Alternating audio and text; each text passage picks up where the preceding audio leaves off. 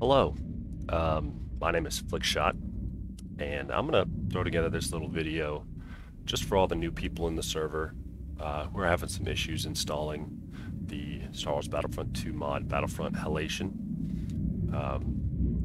There's been some old videos out there that are outdated, and they're put together pretty well with nice editing and everything, but this is just going to be a quick walkthrough that I'm going to do today, showing you how to install the latest version 3.0. All right, so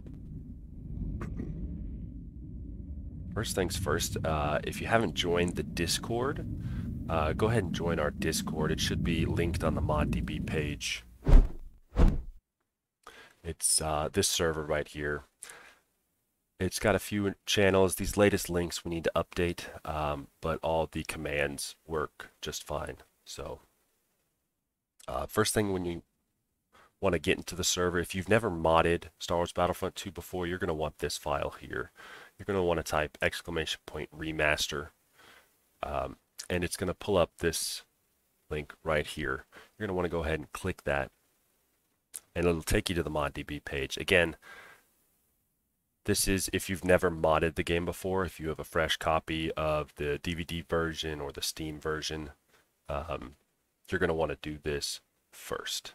If you already have modded the game and it's ready for new mods, I'll let you know whenever you can just download and play the game. So here you're just going to want to download this. It's an executable file. You're just going to run it. It should install itself. Once it's finished installing, you want to make sure that it's set to your Star Wars Battlefront 2 directory. So obviously here's the game data folder for my game. And since this is the remaster, it is going to add this folder here called add-on. And this is going to be where all your mods are going to go. So right now there should be two files in this folder. You're going to have the remaster folder here. And then you should have this patch folder here. It's going to be AAA 1.3 patch or 1.4 or something like that. Mine's a little bit older. But you're going to have these two folders here. And basically what this installation does is allows the game to read and run mods. So as you can see, I only have one mod here. It's the Halo mod. But these two files here and Anakin's remastered allows us to mod the game and play it. So once you have this installed, you can install all sorts of other mods. Next thing you're going to want to do is if you type !shader in the Discord, it'll pull up this link. And this link here is going to take you to a GitHub page. And there's 4 different files here, but we only need one of them. We're going to look at this shaderpatch.zip file. You're going to want to download this simply just by clicking on it. Don't worry about the shader patch tools or the source code. Those are for us modders to use. So once you click on this, it's a zip folder. You're going to want to extract it. And then inside that folder, there's actually a README, a text file. And you can open that text file and it'll take you through a step-by-step process of installing it. Or there's also an executable file in this folder here that you can just double click and run, and it'll install itself to your game. As you can see here, I've already got it installed. It's just called Shader Patch, and what it does, it allows us to mod the game with better graphics than what the original game's engine was able to perform. And so once you have this installed, you can open up the settings. It's pretty self-explanatory. You're typically going to want 100% for your screen because you want it full screen, full resolution, scale the UI to the same resolution as your computer. You can read through all of these. None of these are critical to our mod or running a mod. This is just kind of personal preference here of what you like.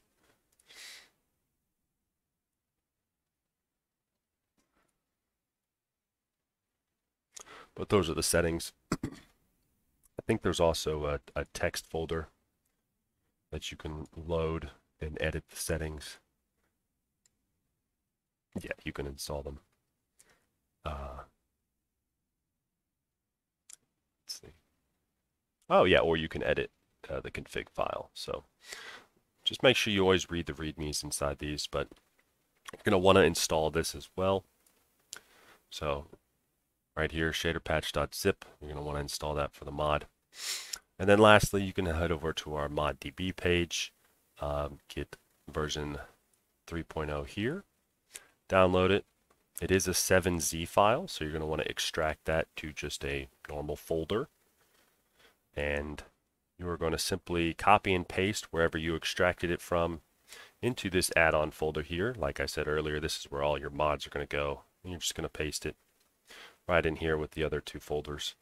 And then I like to double click and make sure that underneath this one HLO folder, it goes right into the data and scripts.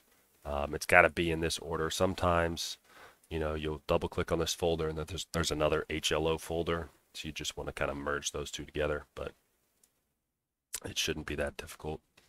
But yeah, once you install all those files, you should be fine to play the game. If you want to install other mods, all you'd have to do is visit their ModDB page, download them, extract them, and put them right here in your add-on folder, unless, of course, it's a more intricate mod and you need to read the instructions for that. But yeah, with this release of the mod, I know there's been a couple issues about, let's see what we've gotten here.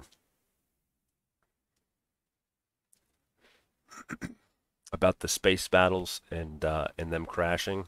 So with the space battles, we really pushed the limits of the graphics, and so, well, even a little too much, I want to say. So whenever you're loading up the game and playing the game, you just want to have that one map in your queue. So if you have a pretty hefty PC and you think you can handle the graphics, just load up that one space map you want to play for that round, and then give it a try. If it works, great, have fun. If it doesn't work, you know, I'm sorry. It's even hit or miss on my computer. I've got a pretty beefy computer, and it still crashes for me sometimes too. And then multiplayer wise, multiplayer, we didn't optimize this for multiplayer. I think just the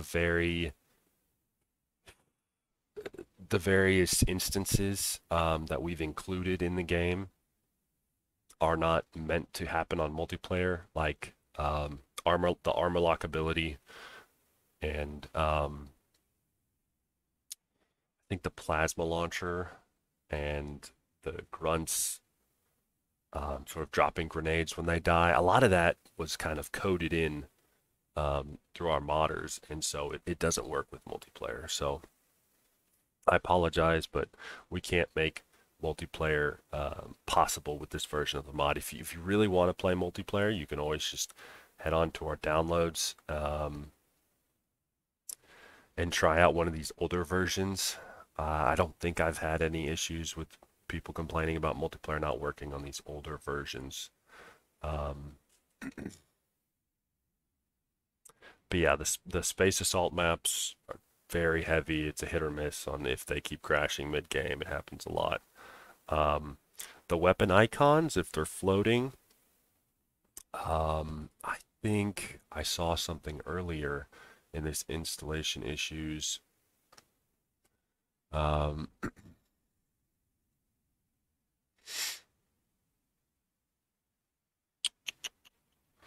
Let's see. I think Anakin's remaster, this one here, this should fix the floating icon issues.